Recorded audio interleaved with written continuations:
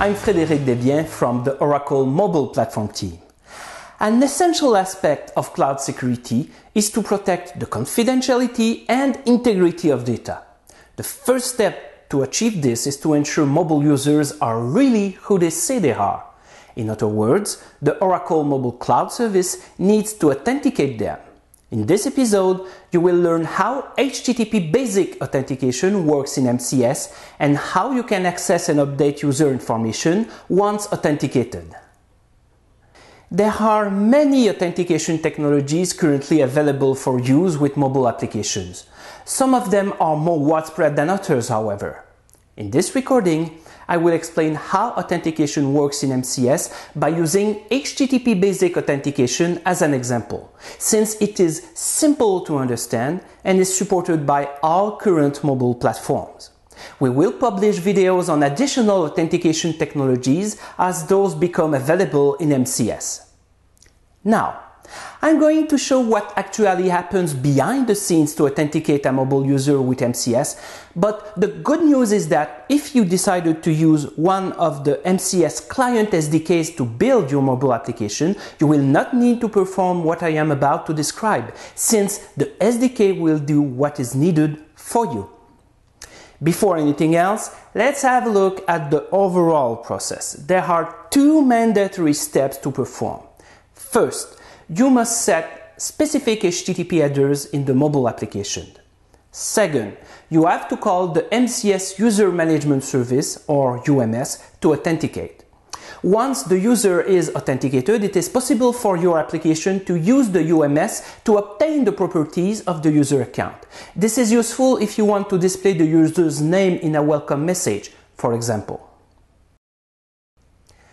HTTP basic authentication is defined in RFC 7235 for HTTP 1.1. By the way, RFC stands for Request for Comments. There are publications of the Internet Engineering Task Force, or IEFT. Anyway, RFC 7235 specifies that a client must set a specific HTTP header in order to authenticate. The name of that header is authorization and the value is the string basic followed by a space and the base 64 representation of the username and password separated by a colon. For example, if the username is Oracle and the password is Mobile Cloud Service, then the header will look like this: authorization, basic, and then the encoded string. Base 64 is just an encoding and does not provide encryption. This means HTTP basic authentication is really only secure when used with a secure transport protocol such as TLS, which stands for Transport Layer Security. Fortunately, MCS enforces such protocols for you. When authenticating against MCS, mobile clients using HTTP basic authentication must set an additional header. The name of that header is Oracle Mobile Backend ID, and the value is the ID of the mobile backend to authenticate against. Setting headers the right way is just the first step in order to authenticate against an MCS mobile backend. To actually log in, it is necessary to call the appropriate method of the User Management API. To actually log in, simply send an HTTP request with the correct header set.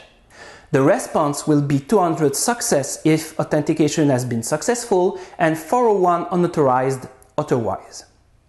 The MCS client SDKs make it very easy to authenticate. This is because all the configuration settings needed for things to work are stored in the MCS configuration file for the application.